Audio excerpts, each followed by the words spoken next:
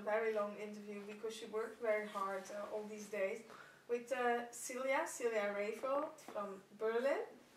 And she's a Dakini and warrior of bliss and a midwife and an expert in orgasmic birth giving and tantric rebirthing. Silja, was it very different to work with Dutch students from the Connection University than with other groups? No, it wasn't actually any different. No, it's always a challenge, it's always a change, a birth into being, and I think there's always people who can do it easy and there's always people who have a little harder way to go. I would not say it was any different than anyone else. And what makes it some people have a harder way?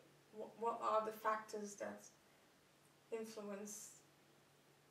Well, it's also about the consciousness and their understanding, and a lot of people just make it hard for themselves. They just reflect it all through their mind, they're only thinking, and they're understanding that they have to do something, but they're actually not willing to go a step farther and just go on free fall, just trust, just surrender, just jump and say, okay, I don't like the day, I don't like the food, I don't like the name of the teacher, I don't care, you know, I want to change something, I'll just go for it, whatever comes up. And some people didn't understand that that's what they have to do. So actually surrendering is very important to what is given during such a workshop. Yeah, sometimes it blossoms and unfolds a little later, and yeah, it's just go for it and see what it brings to you. And it's never for nothing you do. Yeah. It will always show you something, it will mirror you something will come up. What is so important for adult people about rebirthing, to have this experience? Well, I think this is actually the core and the base experience of any tantric education, because this is where we create the so-called comfort zone. And everybody in all the workshop calls talks about the comfort zone all the time. This is where it happens. This is where the creation actually happens. It happens in your brain and during the time you're in the womb of your mother, or even in the time where you're on your way into your mother, like your arriving soul, and during your early childhood. And you get a lot of imprints where your brain is not aware of at that moment what is good information and what is bad information for you. So you all take it in on your heart plate, and then your body thinks that you need these kind of behaviors or environments to be happy. And whatever you experienced, you will always search for in your life.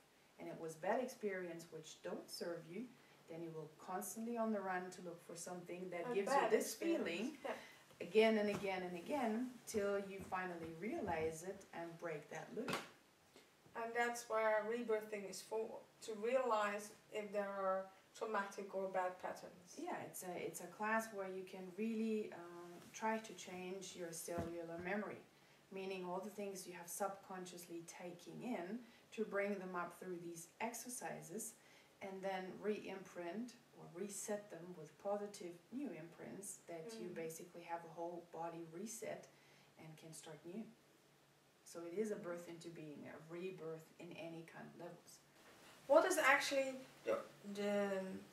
if you would subscribe or tell about the relationship between Tantra and birth giving, how would you philosophize about that? Well, when I say I work as a Dakini and a midwife, for me it actually doesn't make a difference anymore, because I work with the conscious use of sexual energy, or let's call it Kundalini, let's call it life source energy. It's all sexual energy. It's our core energy, and it's the strongest energy that we have in our body. And every cell of us is made out of sexual energy. I mean, that's what we came for. And this for me, it's one thing. I mean, Tantra is also called the conscious use of sexual energy. So in the delivery, it's just such a nice process we have been given, which has been given to us, and all the things we have to be retaught later on, we already do there. The women are able to combine their spirituality and their sexuality.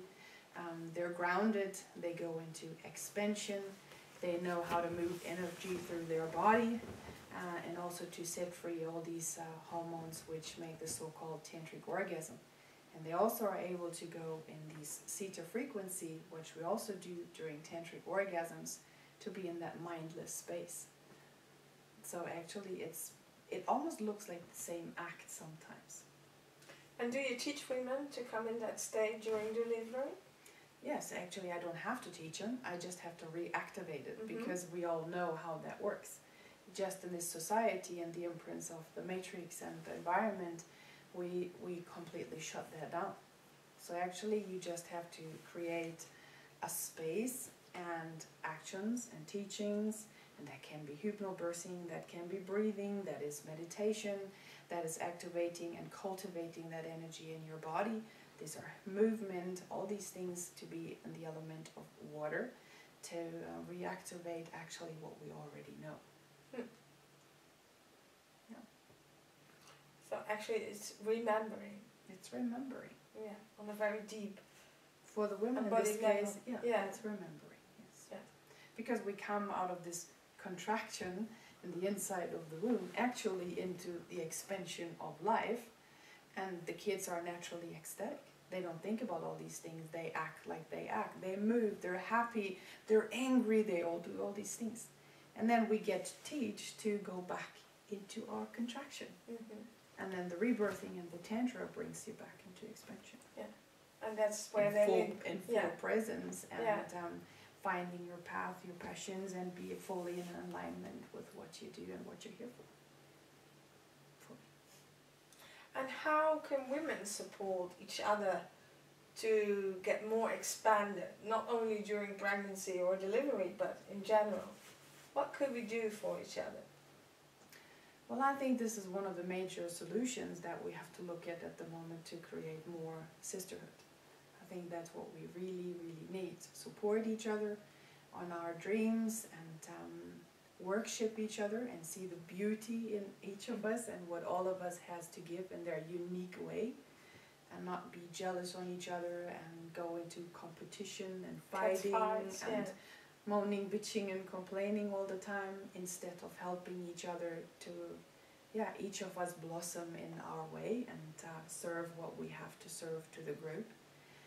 And I think also women have a very beautiful way to be with each other, and they should also be a lot more physical.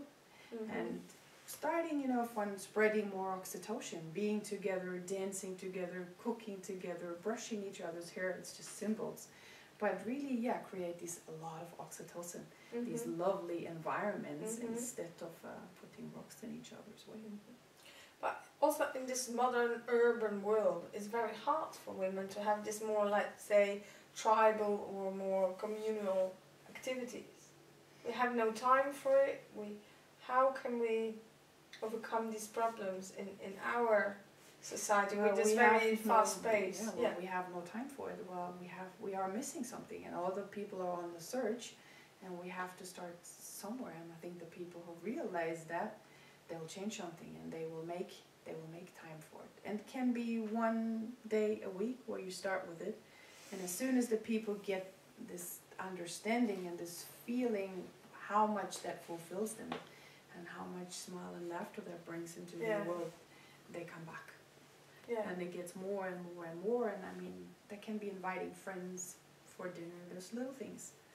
Go to massage or yoga classes, and take your time for yourself and for your sisters. Where did you meet Tantra in your life? It's funny. I would say I always had Tantra in my life. I maybe just gave it a name a little later. Mm-hmm. But I think it was always existing and very present, even in my job, working with this all the time. And what my body told me, and the people I was with, and constantly feeling that that's not it, that can't be it, it's just not how it's supposed to be. Yeah, and then I finally found a man, or he found me, or we found each other, I don't know. Who I had this first time, this experience met, that I really felt like home, felt like this is really what satisfies and fulfills and touches my whole being.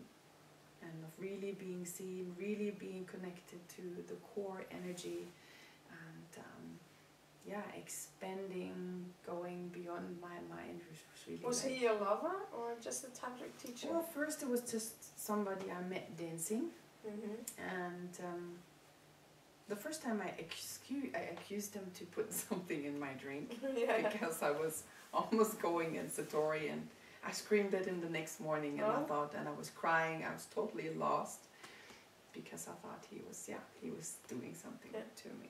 So I started the horse from the other end, so I made this experience of being with somebody going into Satori, and then I decided, okay, I never felt that complete in my entire life, and then I went, okay, this is what I want every day, every breath, every moment, so that's where I started to come from this way, then search how I can realize this. And then I got in contact with a lot of more of tantric people. He was a tantra teacher, but that wasn't the point where I picked him, because we didn't really talk. It was just energy. Yeah. Fatal attraction. Magnetism. All right. Yeah. So, how do you see the role of Tantra in society, in modern society, Western society, in the nearest future? Actually, I think we can survive without it. I mean, if we don't realize these things, everything will change, frequencies change, energies change, and you already see what's happening around here everywhere. And we really need to understand how to work with these energies, prepare our bodies in either ways, through food, through yoga, through conscious life, living, and also use the strongest energy in our body to really be and stay alive and fully connected with the things that happen. In Tantra, there is a lot of energy work, and for, let's say, us Westerners, we consider energy something where we heat our houses, solar energy. Or could you explain how energy moves through our bodies, how you can experience that? What means exactly tantric energy? It's hard to put in work. I mean, it's like the fuel that you would have in your car. It's like your core essence. It feels like everything. My life juice, my mojo, my life source energy, everything that moves as fluid through my body. And I mean, and it's vibrant, and I mean, if I pay a certain attention to it or have a certain way, it stays like this. It constantly vibrates. It's in a movement. It feels like different colors, different temperatures, and it feels complete. And I think in Tantra also you learn, when you say conscious use, you learn how to move it, you learn how to share it with others. It spreads into your environment. I mean, you attract other people, animals, children. You can really feel how that attracts your whole field. And it's hard to describe how it feels, but it's a fluid, vibrant, expanding feeling. But it sounds to me that Tantra is almost the lost key to paradise. Yeah, for me it is. For me right now, it's the only key. I mean, you can give it a lot of names, but I think this is the only way how it will work. Well, in the West we see that we most concentrate on Tantra, that is sensual, that deals with massage, touch, relationship issues. But we also have, let's say, more in the Eastern cultures, classical Tantra, that deal with difficult exercises to come, the fastest path to enlightenment, actually.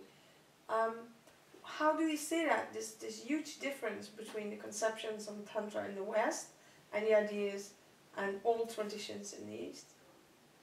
I think they all have their place and they all work, because I mean, we live in the environments we grow up in, so this is also keys which will work for us. And I mean, there are many ways to roam, as usual, and I think in Tantra is the same. I mean, as soon as you're conscious about these energies and how to work with this, there are different doors you have to pass.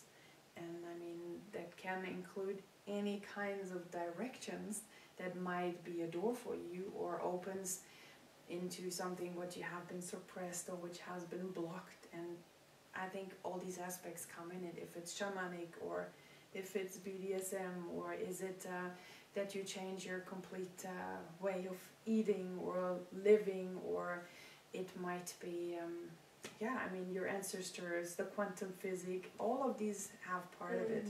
So it all comes in, and just depends on the door, which is the one you need to take. And for the people who grow up on different places of the earth, they grow up with other traditions, others religions, other things. So I think each of us has their place and their way. Would be wonderful if we could mix it and find shortcuts for all of us, because we support each other and serve the best to each other, but depends if that works or not. Lately I've been busy organizing a conference about sexuality and consciousness. Why do you do that, and what's your inspiration there? My inspiration is basically like that, what I just said before. It's also like giving birth to another baby. I wanted to create something where I can put these together, what I just said, that I want people to change their way of thinking, to not be scared of all these things to come up, and I wanted to give them an opportunity to have a view on different topics that might help to adjust them to what will come in the future. And I called it a conference because if it would be a festival, it would be too scary for a lot of people to come. The times are too long, of maybe some workshops, and then they're not sure if this is the right workshop, and then they maybe paid money for it, and maybe they have to do something they don't like or they're afraid of. And if it's a conference and there are short presentations, maybe little safe exercises, then they can have a 3-day experience of getting a view on, for example, in this time 18 different topics, and then they can listen and look, oh, these are normal people, or they can look, hey, that's how I might look when I take care of things. They can be inspired, they can look what resonates, they can maybe go for the door which scares them the most. Whatever appears to you, you can make a step forward to. And I think this setting is a lot less scary for people than making the first big step to going to a festival. And it's also about networking, of course. Each of us have to share experiences, have to share opinions. We're all unique, so we unite them in a conference, and also help to spread the world and maybe change things. And it's also an enormous energy when all these teachers come together and manifest an idea, a vision, a philosophy, and try to move things. This is also brilliant when we can make these things happen. Is there still room to announce yourself, to be a participant there? A participant, yes. You can, of course, most welcome to join the conference. There's still room for people to come as a regular participant. It's a 3-day event. You can all check it under unitedbliss.com. We keep the cost quite low, so it's possible for almost everybody to attend. If there's special needs, you can also address them to the organizers. That will also include yoga in the morning. There will be a fire performance, a crystal ball performance. There will be ecstatic dance. That sounds awesome. Bondage performance, a yoni puya ritual, and this is all included in the price. So it's going to be a big bubble of fun.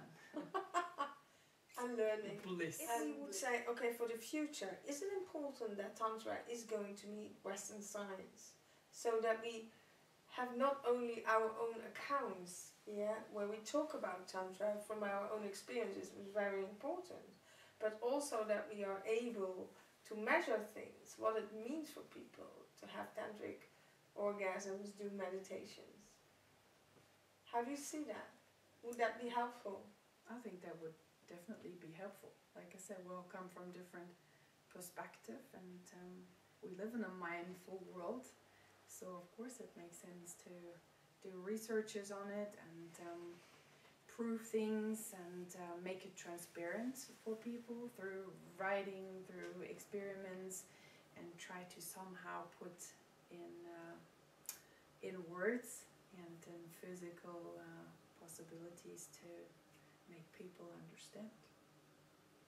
Is it important that more and more people will understand Tantra and invite it in their lives? Or is it something really excuse for you know, the people who really like to have something different? No. I think really Tantra, if you want to keep it very simple and you say sexual energy is the strongest energy in your body, who would not want to use the strongest energy in your body to do whatever you want to do? And if you have a fulfillment in your body, everything solves in your life. You know, you need, you're less dependent on the outside because you're fulfilled with love and happiness for yourself from your inside. So you're less attracted to things you have to buy or a certain way you have to look or to smell or to act, because you set yourself free from this. You definitely need less things to suppress emotions, feelings, or make yourself unattractive or more attractive to the outside. So you will be more conscious about your food, maybe have less food, you need less sleep, you will do more sport. It will change any aspects of your life. You will be more balanced and happy. You're happier with your children.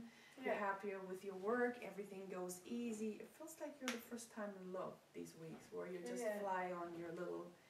That's how it feels. All the time? All the time.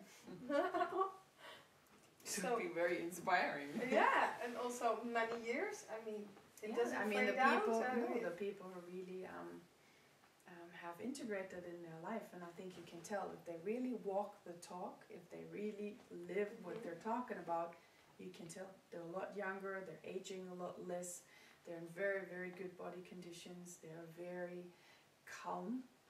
It gets more quiet and quiet around them, the mind gets more quiet, and they're just in a very peaceful state of being. And what's the difference? Because we could also choose to do a meditation course to use that too. What's the difference with Tantra and the other mindful techniques? Well, meditation, Tantra includes the energy, it includes more aspects actually where you can work with. And also, like I said, on movement, it's more aspects to come to the final, I wouldn't call it solution, but somehow like this. Everything else on its own, I think it doesn't work. There will always come to a point where you have to go one step farther. It's the same. Tantra is life and yoga is life, and one starts with the potential, the other is surrendering at a certain point. The tantric people have to do some yoga because the body needs to be in a perfect shape to work with all these energy. The yogic people need somehow the Tantra because they don't know how to actually set the energy free at a certain point and surrender. So it's all going to be one at a certain point. So I don't think one goes without the other. So actually it's which manner or which way you prefer that suits you best. Yeah, actually it does. Is there a certain character type for people that are made to be tantric? I don't believe in it, no. I think everybody is somehow tantric deep inside. But still not discovered. No. But I think everybody has, this core feeling. You want to be love, you want to live love, you want to be in your tribe, you want to be seen, you want to be in your full power, and you want to live your passion and your truth. And I think each of us wants that. Wonderful. We work this weekend with a lot of exercises. How, for the students in the school, can they continue, from your point of view, to have this feeling to be born every time they experience a new transformation? How can they continue with that? What would be best exercise for that, or best attitude? Well, the attitude, it's always good to think nothing is impossible actually, and for me the key word for everything is expansion. And it's really consciousness, awareness and expansion, and to really, of this neutral point you hopefully have after being reborn, to really start watching, to go back into your heart and your intuition and really go for what feels right for me. And don't go for compromises, and don't do what doesn't feel good to you, to not create new layers and not, basically new layers. And it's also about really healing, about being conscious about it, of course. But really the key word for me is expansion in anything you do. And the moment when we expand, what will we do to our surrounding, to the world? Well, it will change a lot. I mean, you might step on somebody's feet, you might get reactions you haven't been thought about, but I think at the end it all comes out best, because if you stand in your own power and your integrity, people will honor that, and things around change, and people will maybe pick up on it and do the same. I mean, you attract what you reflect on, the same thing. And maybe also a good key for students to really see the potential in the people which are running around you. To really see that they're mirroring you. And don't, really, whoever you meet a person that always makes you angry. Don't be angry at this person. Think about why this person makes me angry all the time, and where does this come from? To really use the world as your mirror, and you don't need a therapy or a workshop. Actually, it's constantly there. Everybody mirrors your children, what happens around you. You have a constant teaching if you want to, which you get served for free every day, every minute. So Tantra is actually the school of experience. Yes. Like I said, wisdom comes with experience. Why is it that in the tantric scene and world and domain in the West, there are so many people who, I would say, are not aware of that and are not supportive towards each other and do it in a very different way? It seems that we attract also a bunch of people who, have very different intentions here. Well, it's also still the matrix, so you can make a lot of money, you can live highly manipulating people with guru behavior, and these are people who just haven't taken care of their ego yet, of course, and just pretend they're at a point which they're definitely not. And how do you know that you really found a sincere and wise Tantra teacher? For me it really goes about feeling it.